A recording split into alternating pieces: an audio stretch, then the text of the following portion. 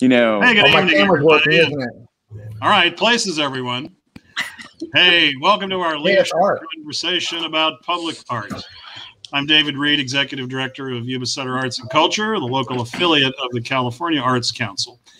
This is the latest in a series of casual conversations we've had with community leaders on a variety of subjects that we began hosting last year. Tonight's subject is one that's very near and dear to my heart, and that is public art.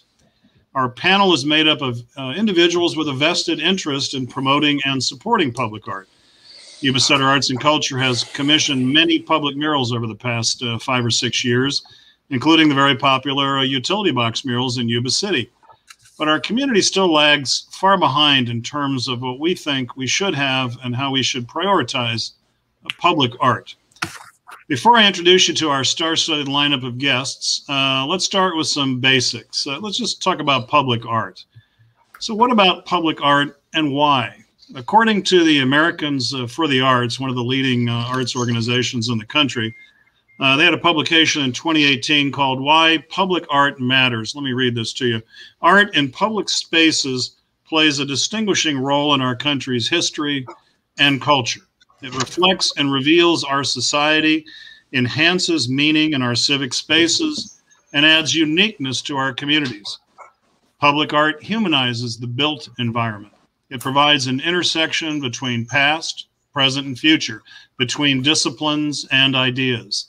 Public art matters because our communities gain cultural, social, and economic value through public art. With that in mind, let's meet our special guests. Our panel consists of Marysville City Councilman and artist and designer Stuart Gilchrist, Yuba City Councilman, former Mayor Sean Harris, Wheatland City Manager Jim Goodwin. Good evening. Yuba County Supervisor Don Blazer. Welcome. Yuba Sutter Chamber of Commerce CEO Marnie Sanders, and muralist Shane Grammer. Hello. So let's kick things off with just kind of a little icebreaker question. And, you know, again, comment if you choose to. Feel free to pass on this and any other questions over the course of the evening. In your opinion, what do you see as the #1 arts issue in our community or in the nation? Keep your answers to a minute or so, if you would. Anybody want to go first? All right. Not everybody at once. Moving right along. Oh, come on. Why?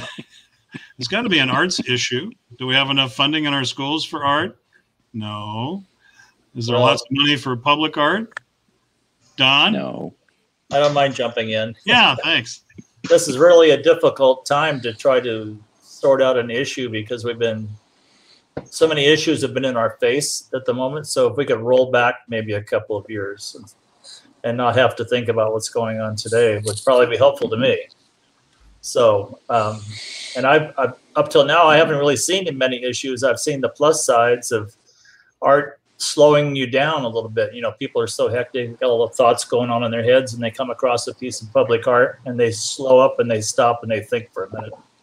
So I don't know if that was anywhere close to your question. That's great. No, that's perfect. Great point. Anyone else want to weigh in on that one? Any arts issues that you see? Marnie. First of all, yes, rookie mistake having my mic on while I was talking. But yeah, just to piggyback a little bit on what Don was saying, I just think maybe an issue is really the value people place on arts in a community, and that it's a little bit lacking. And just from my perspective, and when you think about the dollars that are available in communities to do development, community development, I'm sure you must feel, David, like maybe the low man on the totem pole sometimes with getting funding to do that. But there definitely is importance in having art in a community, and coming from a big urban area to a smaller community like that, you can see the difference in the value that's placed. Absolutely. Absolutely. Yes. Good points. Thank you. Anybody else? I can chime in. I agree with the points that were brought up. one of the other things is giving the artist creative control, or the lack of giving artists creative control. So for me as an artist, I pursue projects simply because I want to express myself as an artist. And I understand, certain guidelines, you got families and city and things like that. So non-political, all that, I completely understand. But allowing artists to have creative control is something that I'd like to see more happen. Great. Good point. Good point. Anybody else? Well, I think we can't ignore maybe the fact that we are going through a time where there seems to be a disconnect between our history and our art, and the value of that history in art, in changing dynamics and culture. And there is an issue there we do have to work through in terms of what is the expectation for how long art has value in a community? Does it change?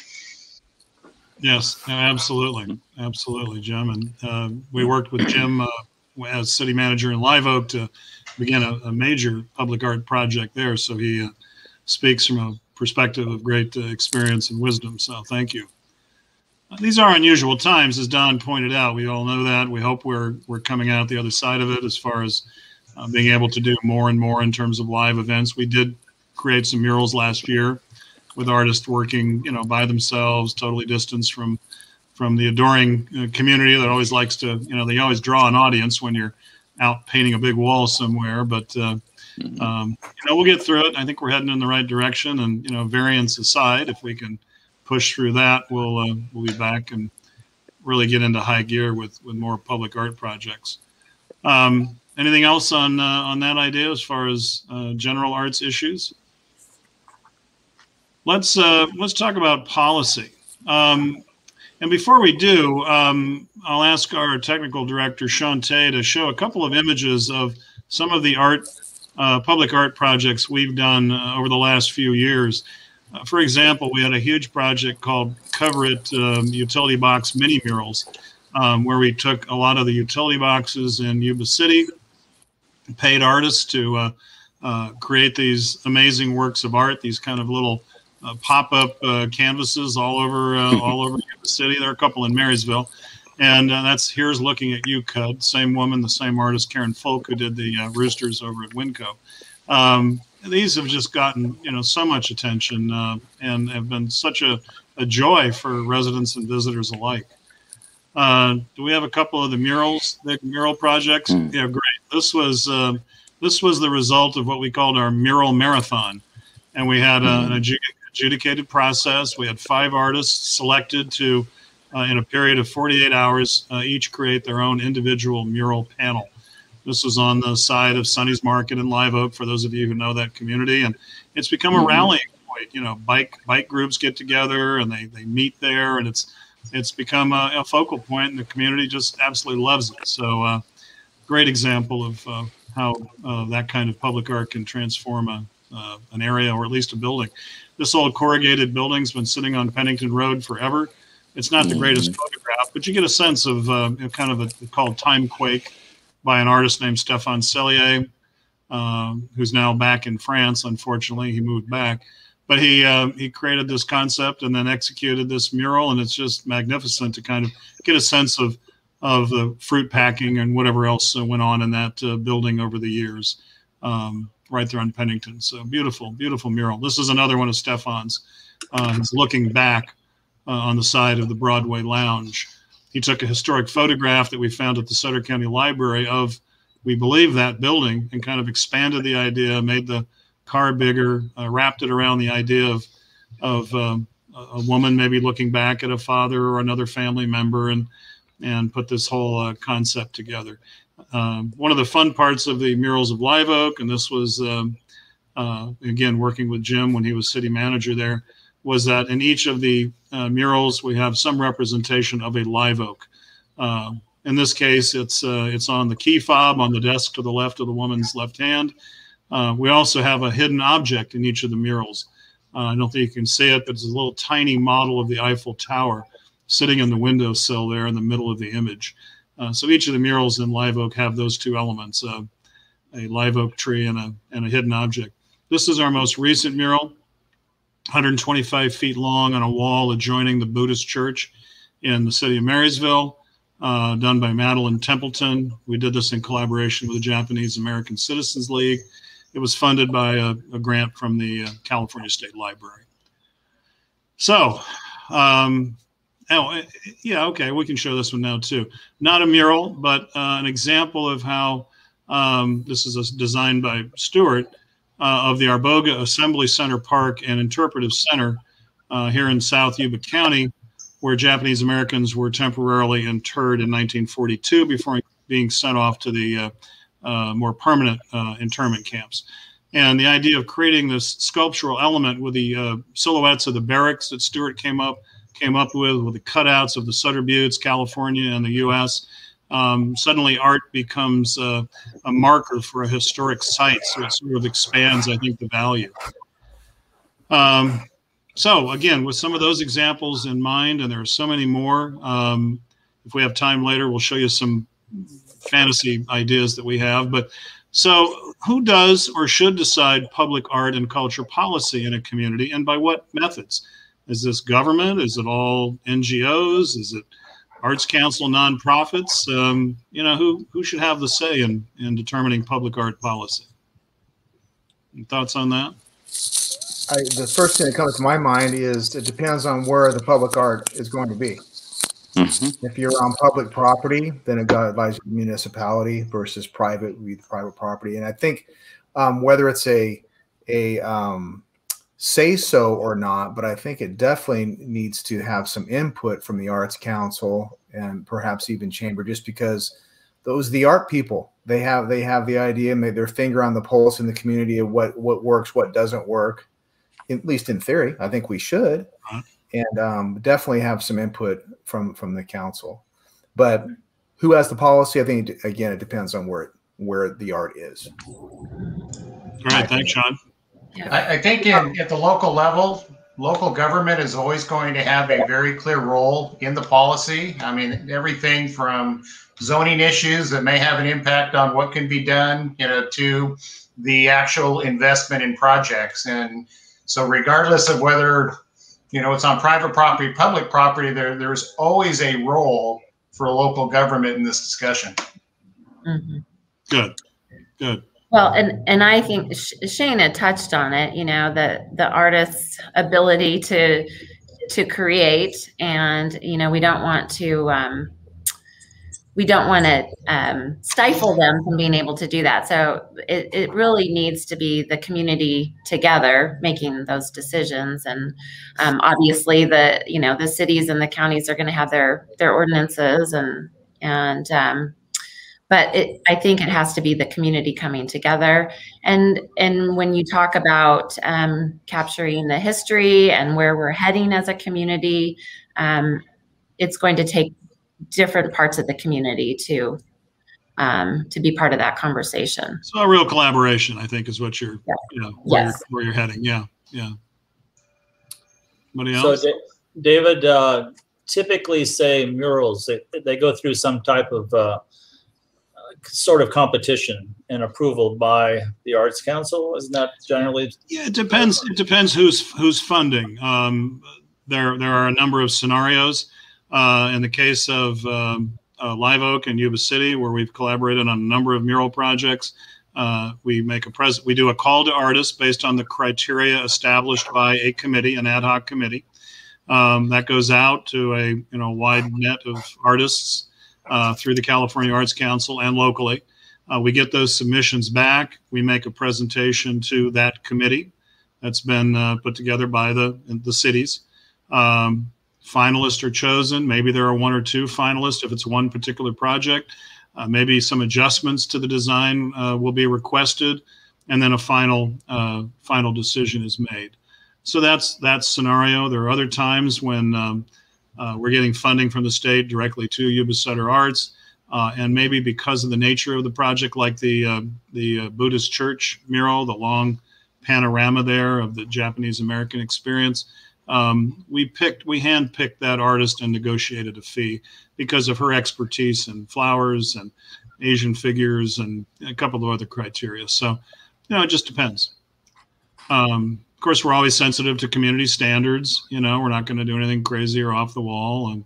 And so, yeah, we help police it.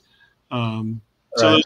those are a couple of examples. So that's where the collaboration comes in. Once you settle on a concept idea, an artist, then you start fine tuning it.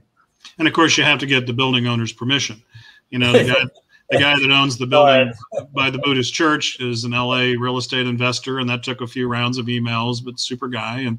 And I'm sure, Shane, you go through this all the time, right? You've got to, before you go painting somebody's building or infrastructure, you probably ought to have permission to do it. So, and we're pretty good about that, providing certificates of insurance. There's a whole process, it's contracts with the artists. We love to pay artists. People, I think people sometimes think artists are just so desperate to go out and do something that they can just get a mural painted on their wall for free. I get calls like that. I had one today all the time. No, these are professionals. They're, if you want to get a bunch of kids to paint your wall, have a great time. That's a great experience for them. But if you're looking for something a little better, you got to pay them. This is what they've trained to do, for gosh sakes, right? Now, there's always exceptions. If you're doing something for a particular cause or organization, that's great. But, generally speaking, we pay, we pay artists. We love to do that. I'm always intrigued, and I haven't studied carefully what big cities do, but I know that they often have, Los Angeles, I know for sure, and San Francisco absolutely have whole, arts departments, agencies within their city government structures. So I don't know what's appropriate for us, for counties and cities in our community to actually adopt some kind of a formal policy, but I can say that, our government elected officials on this call, and we're working on Wheatland, but for the most part have provided, funding to Yuba Sutter Arts to keep us in business, to keep us going, whether it's been operational funding or project-specific funding. And this group is very collaborative, as are the agencies they represent. So we look forward to doing more with each and every one of you. That kind of segues to the next topic, and that's the whole economic impact. What do you think as far as public art having an economic impact or an impact on economic development in the community? And I preach about this all the time. I know from the Arts Council perspective, specific projects aside, in the last 3 years, we brought about $1 million of outside money into the community to pay salaries, to pay artists, all of those things that we do. And that's from outside grant money. This isn't recycled dollars within the community. We do have a membership program, and we do get local sponsors. But this is state and federal money. So, any thoughts on the economic impact of public art to a community, ours specifically?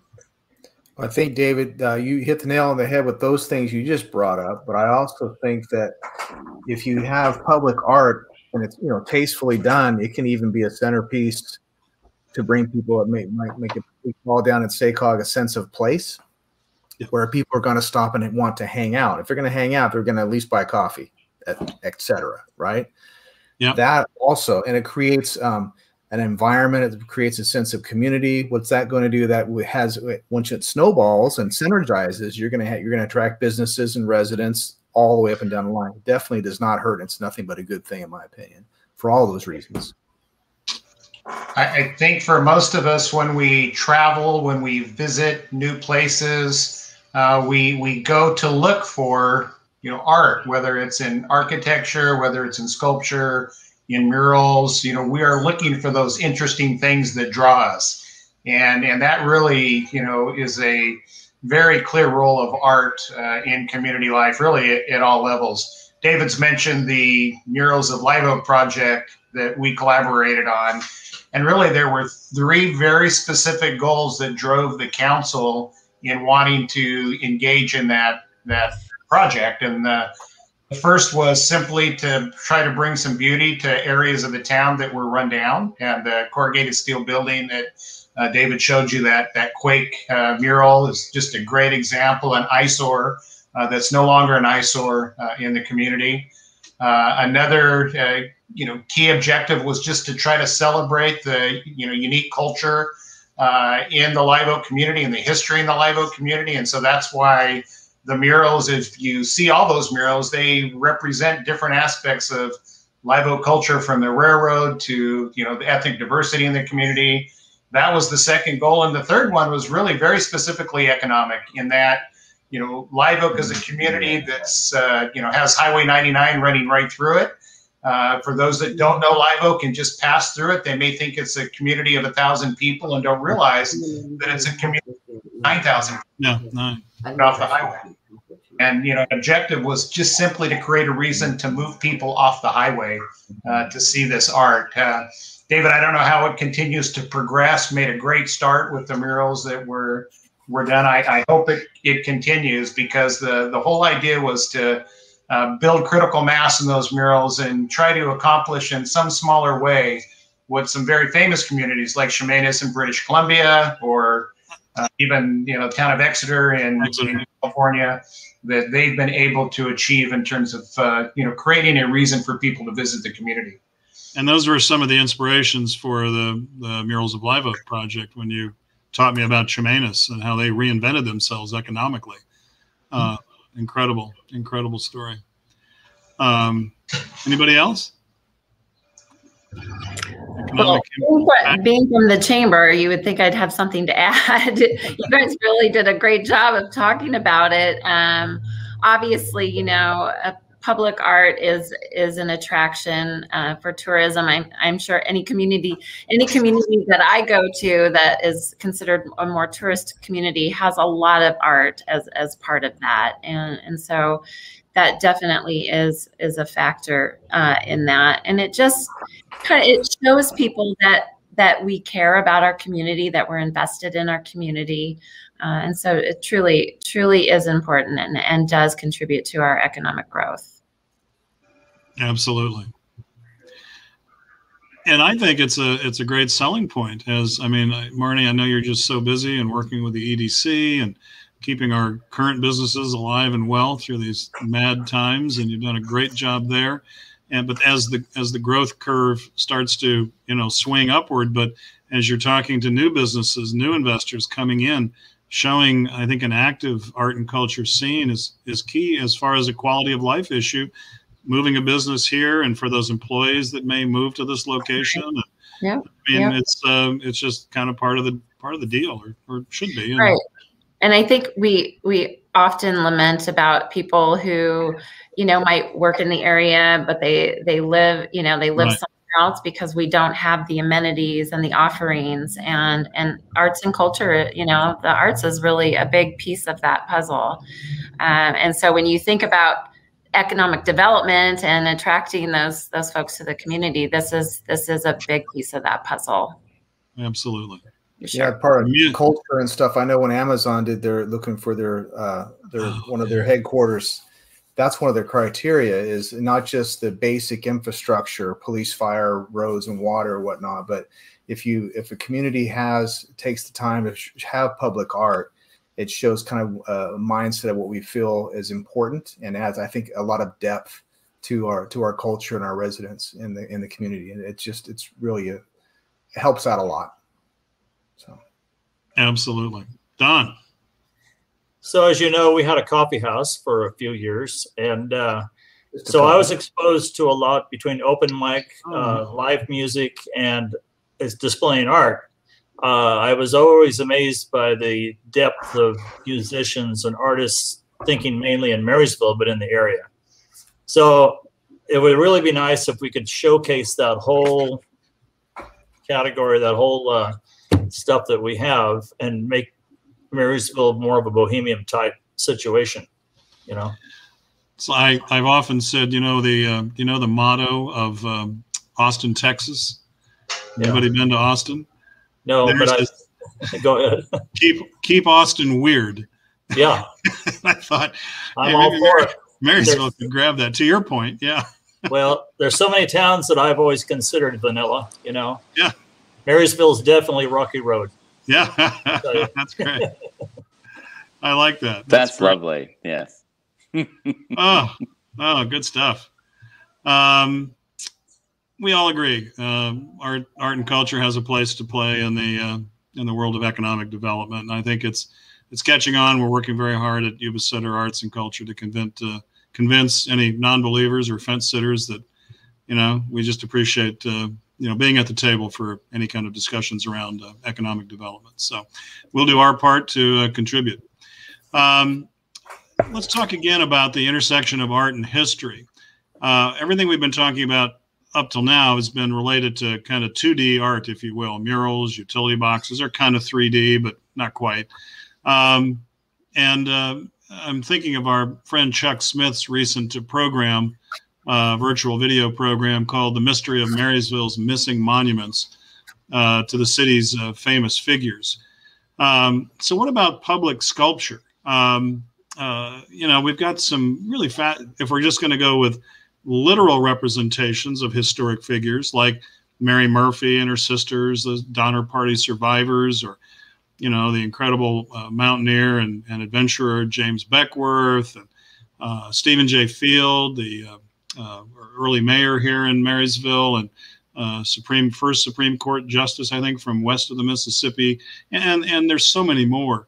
Do they need to be? What's the value of deifying? Maybe a little strong, but somehow memorializing them in some form, in some three-dimensional form, or is it, or do we just open it up to trying to find money to build wild, abstract kind of sculptures? There's something that could be said for that too. And in the interest of full disclosure, we are working with Stuart and a couple of others in the community to try to create a sculpture park in Marysville related to Cotton Rosser and what he's brought to the community. But it's bigger than that. There are a number of other elements in some of the renderings that Stuart's put together. So how do you all feel about sculpture? Because correct me if I'm wrong, we don't have any in Yuba or Sutter County, and we'd sure like to get something going. I'm all for it personally, David. I think it'd be a great thing. If we're going to, like you say, deify a specific person, we'll need some opinions. We don't want to have an accidental whoops. We'll find out as much as we can about the individual, but the abstract sculpture, and in particular, what has really caught my attention lately, my travels, is kinetic sculptures. I think that could be really. I'm not really sure how they did it, but there's a place where there's always a bunch of fish by a river, and they made a moving sculpture. It looked like a water, and the water moving around the fish. That's just one of an infinite number of examples. Yuba Water Agency calling. Yes. Well. Oh, there you go. There you go. Yeah. Yeah. I think there's stay tuned. With the wind and all that. Just to answer your question, yes, all in favor of that. Right time, right place, right topic. It could be really cool.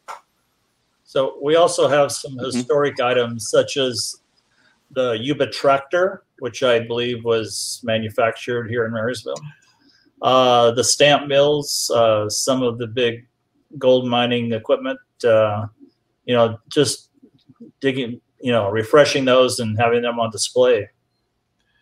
In a public place, if you could do it safely, so when kids climb on them, they don't hurt themselves. That's always an issue, right? Both of those have potentially movement to them too. It'll be a learning experience for kids. So that is kinetic. Incredible. Yeah. Interactive, we call it. Yes. Yes. Kinetic or interactive. Shantae, do you have that picture of the awakening handy that I showed you? I'm talking to our friend Shantae, who's behind the scenes. I have one of my favorite large public sculptures, which is in Washington, D.C. This piece, it's called The Awakening. The figure appears to be emerging from the ground. On the far distant part of the image, you can see his right foot sticking up. My kids, when they were little, used to climb on this when we lived in Maryland. And it's at that location. It was right next to the National Airport. It's been moved across the Potomac River, but it's still in that general area. But talk about interactive. This was done by a sculptor named J. Seward Johnson, who has done a whole series of these incredible, both life-size and super life-size sculptures all over the country. So just an example. And that, I'm telling you, on the weekends, that park is packed. there's really no commercial aspect to that presence of that piece, except its new location is across the river, is part of a big resort complex. I don't know if they bought it or whatever, but it's on the beach on the Potomac River, and it's really an attraction to that resort facility. So from a public park to a public resort, but it's an amazing attraction. So thank you. That might be a little grandiose for our initial endeavors, but we really want to get some 3D art going out there in public. I made an observation in the Chico community where I served as the president and CEO of the chamber there for 12 years before getting into city management. And one of the observations was that as there was public discussion and debate about how much to invest in public art, at times there was considerable discussion about, what that investment was to be. But what I noticed is that once the discussion was over, a decision was made, and a work of art was placed in the community, it quickly becomes owned by the community as a whole. And that debate that led to it seems to go away. And there's just ownership. The hand sculpture in downtown Chico near the Chico City Hall is a great example. Right. Where, I think that is, just accepted as a part of Chico now. And, the debate leading up to it maybe wouldn't have suggested that. So it really is interesting to see how we own what we create over time. That's a good point. It's a tough battle, but once you get there and people really see it and experience it, I mean, super controversial stuff aside, obviously there have been some pieces brought forth in different communities over the years that really kind of push the envelope. Even in Sacramento, Jeff Koons, was it Balloon Dog, a couple of years ago, I think, down near the new center there. And it wasn't anything with the piece itself. Is it art? Is it kitsch? There's some of that. And I think was it privately funded? I don't remember. There might have been some public funds involved, but yeah. But then now it's there, and it's like another opportunity for selfies, right? And people seem to absolutely love it. But that's part of the deal. Great point, Jim. I appreciate that. The frustrating side for a lot of Sacramento artists is I believe the budget was $9 million. That kind of a budget. What was that? Was it that much? Yeah. My gosh. Oh, gee. I believe so. But that kind of a budget could have went to multiple local artists, and they could have created some amazing artwork. So that was a frustration that I heard locally in that area. But I appreciate what Sean and Jim are saying. For the artwork, I would rather see contemporary, modern expression, because like you're showing in those examples, it changes a park, it changes a location, and families want to congregate. People want to be there because of how beautiful sculpture artwork can be. So from an artist standpoint, the more expressive type of work that we're allowed to do or express, create, is attractive to us as well, as artists. That's great. Thank you, Shane. Anybody else? We all want sculpture, right? I think we can all agree on that. Now I just got to go find some money. Hit up a few local governments for some contributions and see what we can do. And I have to tell you, I've researched. Go ahead, Stuart. So I'm hearing a very strange alien sound in the background. Like a train. It's not in my head. So money can come from different places. Good, lucky you. So they've disappeared. The crazy Martians have flown away from my head. So, money can be found. So, for instance, a municipality can require new development, so developers to donate or invest a certain amount of money, a percentage in art projects. Oh, right. Private industries can come in and sponsor art. It is imperative there is public art. We know that to be true. We know all of these things, and it definitely attracts people from out of town. You mentioned Jeff Koons, and I went to Bilbao in the Guggenheim in Bilbao when it opened. Yeah. And I was concerned with how many people stood before the Jeff Koons drooling dog. And they just wanted to see the dog. It's like, but look at the building, which was empty because it was brand new. And it was designed. That's a Frank Gehry building. Frank Gehry building. And it had Richard Serra architecture in it. But if you don't know who Richard Serra is, you know, the locals were like, this is an industrial town. What's happening? They weren't prepared for the massive groups of people that came out. It was very charming. And so, and I could go on. Yeah, well, to see the Jeff Koons and to see this massive industrial building in the middle of, the industrial river, and it completely transformed Bilbao. Bilbao, Spain, so there you have it. So, and the cost, of course, the building could not have been built had it been built anywhere else. I mean, because of the amount of engineering and cost and labor costs, et cetera. And so there were many different entities and agencies that took a big risk and built it, and it's well worth the excursion, and it's transformed that region of Spain. But I'll never get over the Jeff Koons. Artist subjective, and he's very successful. And I just couldn't believe how many people, and it was actually a great way to entertain people while they waited to get in. And so there you have it. And yet, no one would leave it, and massive people, and then no one is inside other than to see the cool architecture. So that's maybe we'll start with something a little more humble here, but yes, well, we are many, yeah.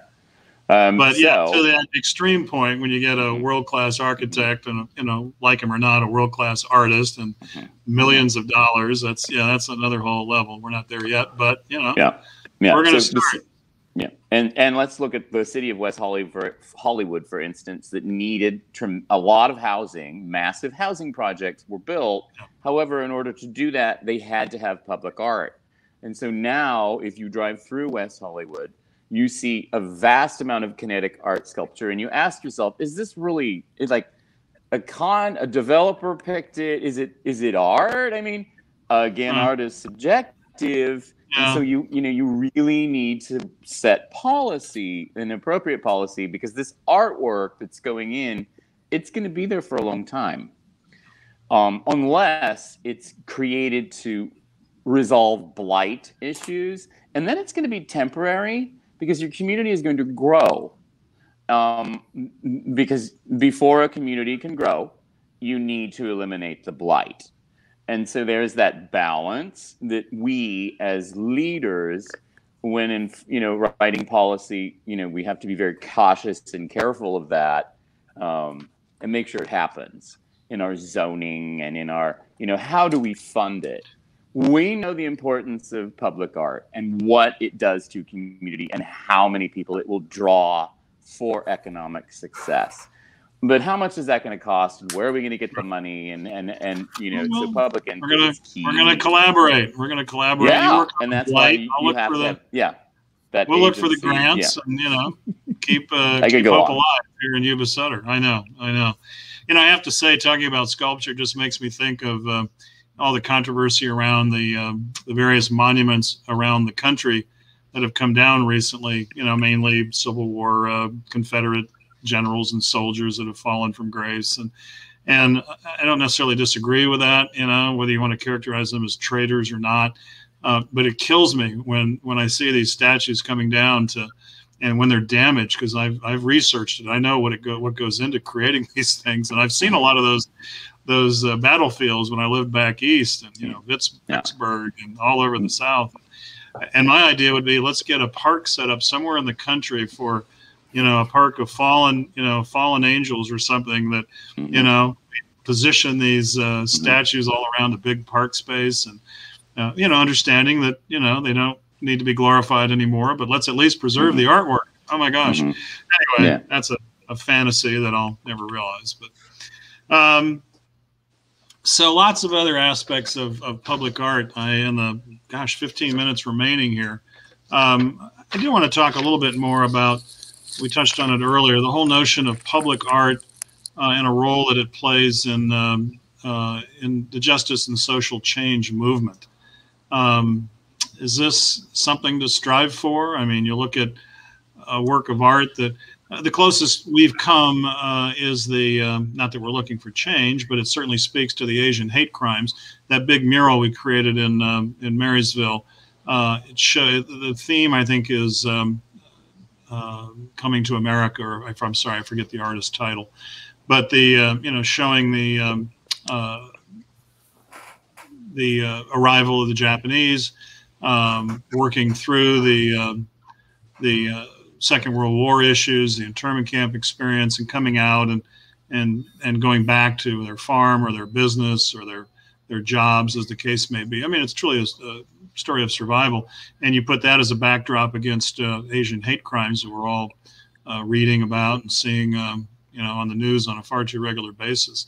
Any place for that here? Looking for public art to somehow speak to justice and social change issues? Well, public art has spoken to that for decades and centuries, hasn't it? Yes, absolutely. Yeah. And I mean, it's pretty common that a lot of times that is the theme for the art. So whether it was the question whether it should apply to our locally or not, or yeah, locally, where we skew toward we, even the Arts Council as well as the community, as we all know, skew to a pretty conservative side of things, and we are cautious. We don't want to be too edgy or too provocative, but sometimes I think, well, how if we had the opportunity, how far do we want to push the envelope? As we know, we have we're blessed in this two-county community, and you're talking, this is the big city boy from LA and Washington, D.C., with this incredible diversity, which is not universal among our Northern California counties.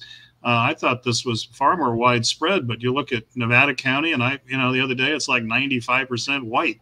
I had no idea, whereas we have, 30% Hispanic and 13% Asian and 3.5% African. I mean, this incredible mix of people, and I personally love that, and I love that about this community, having moved here just 12 years ago. But that said, there's always room for improvement, for further enlightenment, I think. And is that something we should look to do, strive to do in our future public art projects? I don't know. It's just kind of an open-ended question. It's just a thought, but for me, and I'm going to kind of give a little story, but in 2010, I had a friend who was a missionary in Cambodia, and he was rescuing girls from the sex trade.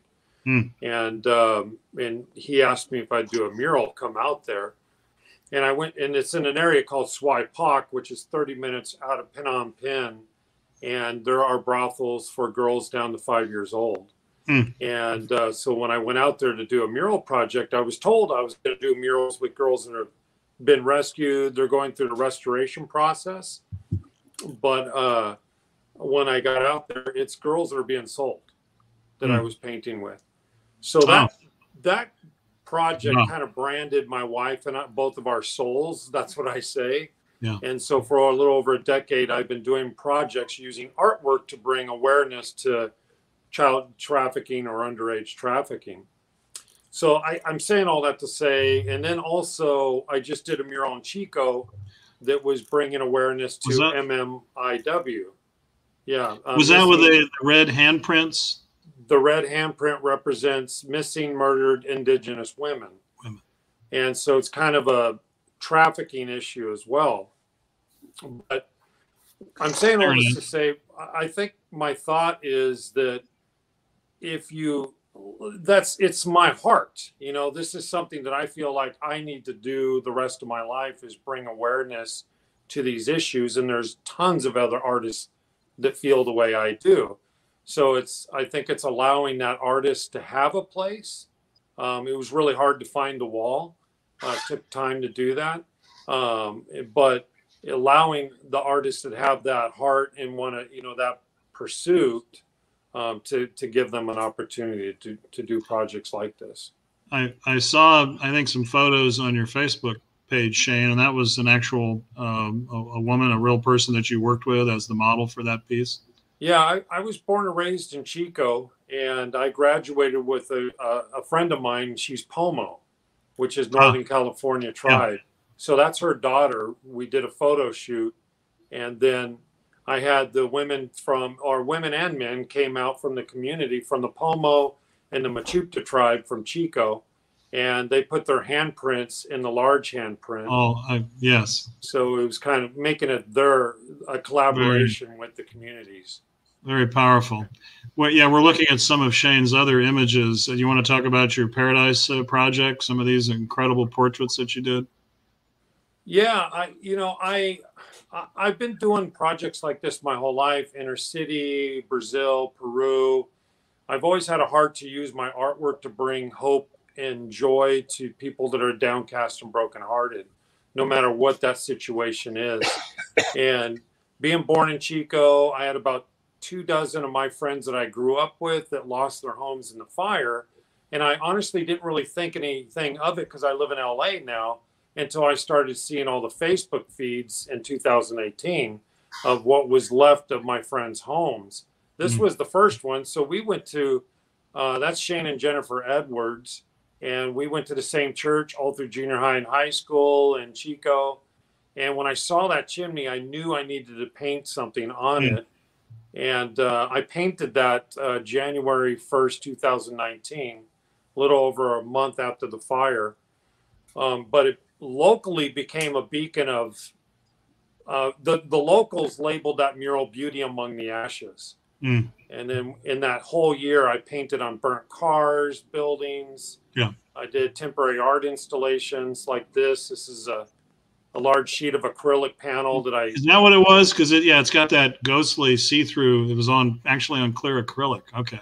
Yeah, I did this in January because that's National Human Trafficking Awareness Month. Oh. And then I had a gal that's a spoken word artist here in LA. She overlaid a spoken word because she actually goes in and does sting operations to rescue girls that are being trafficked.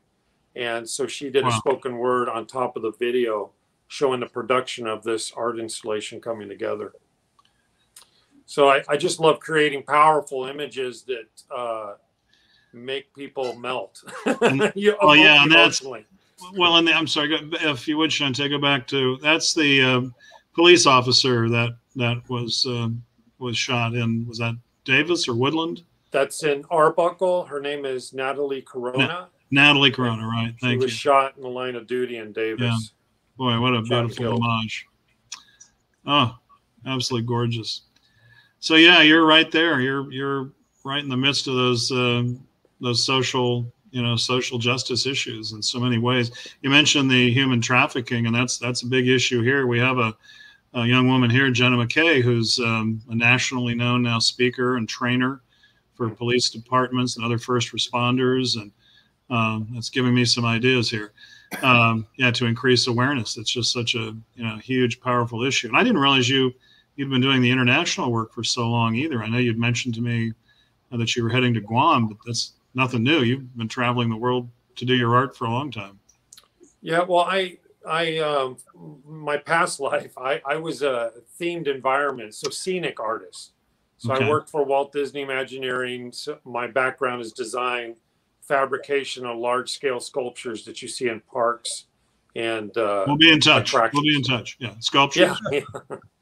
Yeah. So, but my midlife crisis is going back to my love of street art. Because the theme park industry just got too businessy, and I wasn't creating anymore. I was directing, and I just had to get back to street art. Well, so you're a great example of how this public art can actually have that impact on social issues, that we're all painfully aware of. Yeah, incredible. So what about funding of public art? We've kind of danced around it a little bit. I know budgets are tight. Everybody's struggling. And there's no easy answer. I mean, of course, the National Endowment for the Arts is always up for up on the auction block. And last time I looked, their annual budget is something like $155 million, which works out to somewhere just under 50 cents, I think, a head per American per year. So it's, you know, fairly modest. Of course, we have the California Arts Council, which partially is funded by the NEA, but mostly California state funded. It is an official arts agency.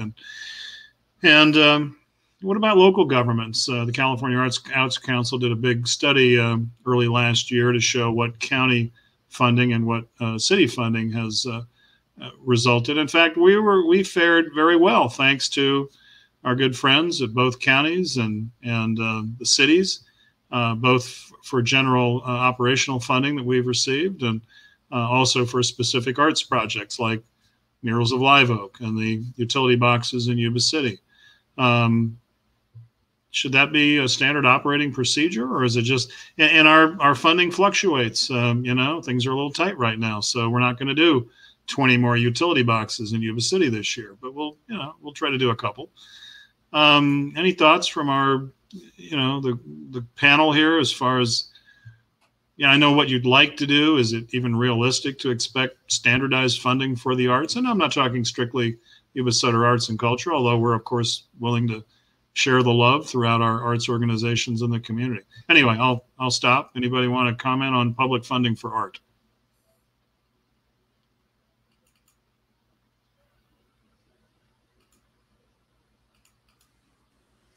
Sometimes if an artist has a vision and they have people like you, you're an amazing team that will back them up.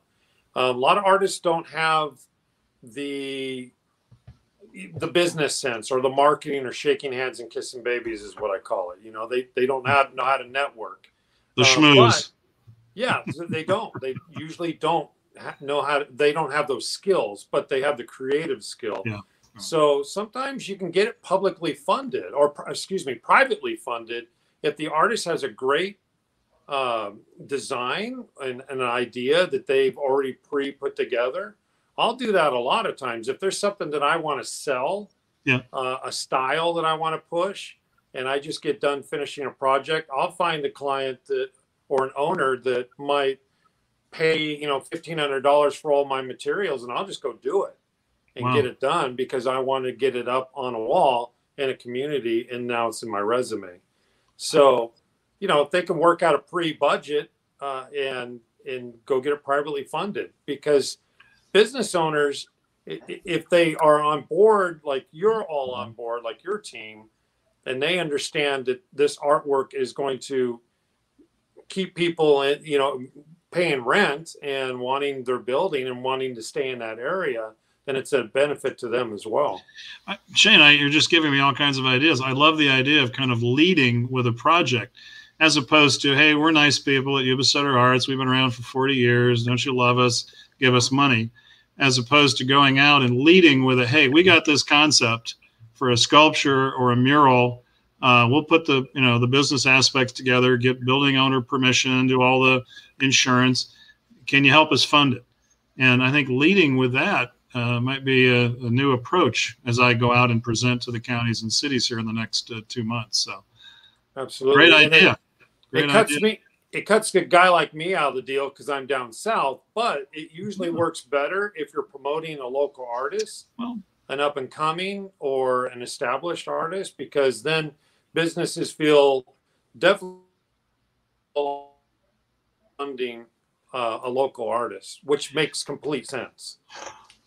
And we love to do that and totally, respect that and work very hard to, keep our local artists moving. But we do come into some projects occasionally that are on a grander scale. And so we put out a much wider, call to artists, like one we're getting ready to do at Yuba College. It's 2,000 square feet on the wall of the main wall of the exterior wall of the theater arts building. I mean, that's, it's a pretty impressive canvas. So, but generally speaking, yes, we work with local artists whenever we can. So, awesome. David, I think your experience locally has demonstrated that your ability to build collaboration on projects is where you are seeing your most success, I believe. Whether that's the utility box project or the Murals of Live Oak project, it's where you can see a beginning and end. It doesn't look like an ongoing, never-ending commitment of funds where local government officials, elected officials have to wrestle with priorities all the time. Sure. Sometimes there's more flexibility, in the budget than at others. And so that project approach has merit. Yeah, no, you're absolutely right. I totally agree. And that's fine. We're happy working that way. We do get some annual operational money from the California Arts Council, as long as we, turn in our report cards and tell them all the good things we're doing. So yeah, project specific funding may be really the approach going forward. So, hey, we're down to the last couple of minutes. I promised to try to keep it to an hour. Anybody got some final thoughts on any aspect of public art that we've touched on or not talked about?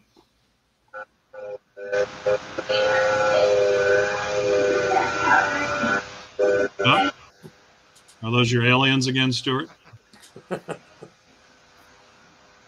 Well, I want to commend the work that you're doing, because one thing is clear: you are on an ongoing basis reaching out and looking for those opportunities to collaborate, and I believe that is why you're seeing success locally to the degree that we're experiencing it, and just continue to work in that spirit of collaboration, and we'll do our best at the local community level to work with you.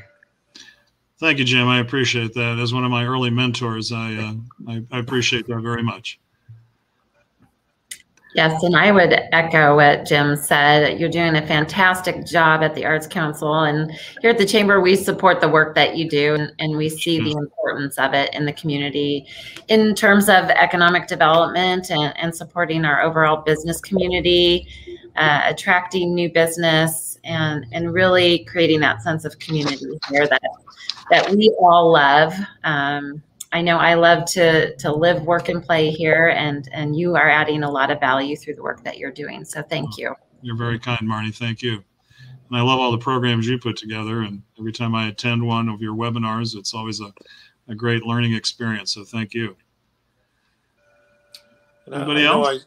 I said it a little earlier, but I know Stuart would probably completely agree with me, but from creative side, it's really, really encouraging to hear civic leaders have a passion for art and creating more opportunities for artists to be creative and to have a place to be creative. So thank you. I mean, it means a lot. Absolutely. That's my schmoozing. Don, thank you. Good job. Good job, Shane.